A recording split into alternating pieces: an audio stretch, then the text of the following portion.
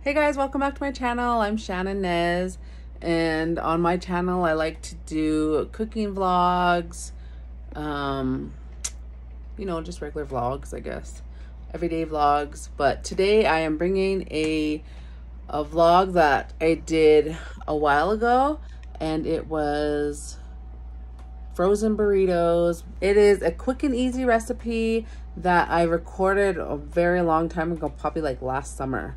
But anyways, I had it downloaded on my computer and I couldn't edit it because it was so slow, it would take forever. But anyways, I got that storage situation taken care of. And so today I edited it and I hope you guys like it. The only thing that took a long time was my beans. So it's a quick and easy Mexican recipe, I guess. It's nothing authentic, so yeah, it's not authentic. But anyways, I hope you guys like it. Like and subscribe. Hey guys, so I'm going to make some beans, just regular beans for a side dish.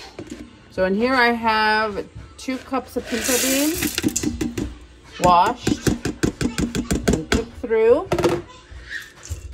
Okay, and in here I have a tablespoon of granulated onion powder, 2 teaspoons of garlic powder, 3 teaspoons of chicken bouillon. And I'm gonna mix it in now, because if I don't, it doesn't really mix well. So, and then I have 1 bay leaf and another 4 cups of water.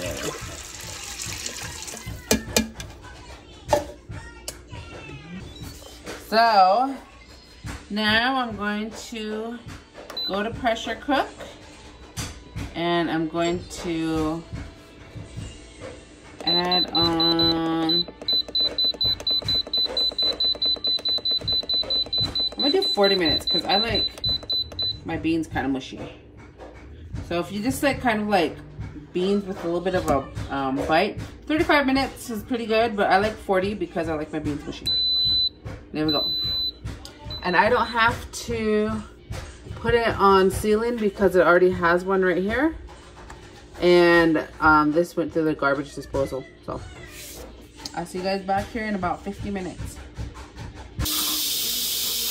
So my beans are done, and I'm doing a quick, I pressed the button for a quick release. There it is. This one. There they are. Look at that. Oh, they look amazing. Okay, so here we go. There's our bay leaf. Now I'm going to take some out and do a little taste test.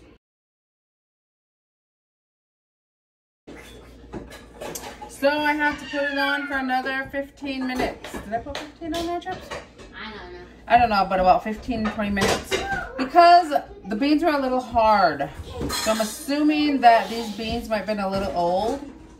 But it's okay. 15 more minutes.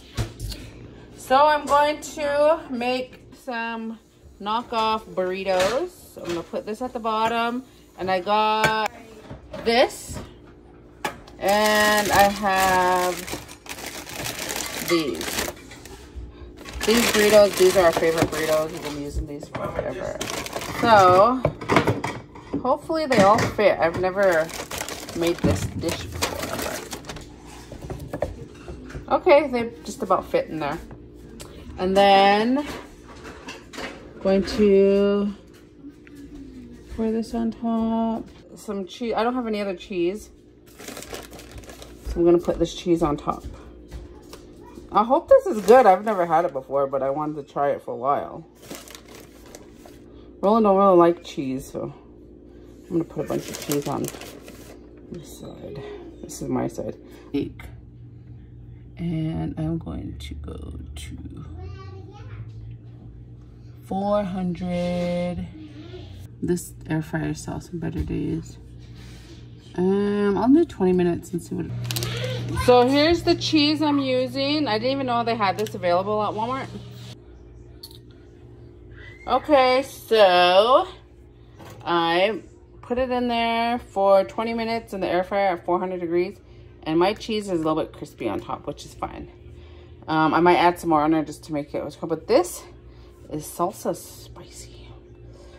I think it might be a little too spicy. So I'm making this Mexican style rice and street corn. So I found this at Walmart and it only cooks in 90 seconds. So let's give it a try. It says to break it up. So I'm gonna break it up. So I broke it up. So it says to put it for 90 seconds. Okay, it's in there, stand it up. 90 seconds. Okay, this is Roland's plate. I always give this plate to him. I let it cool off, as you can see. Ah. Okay, so I'm gonna plate Roland beans. So here's the rice.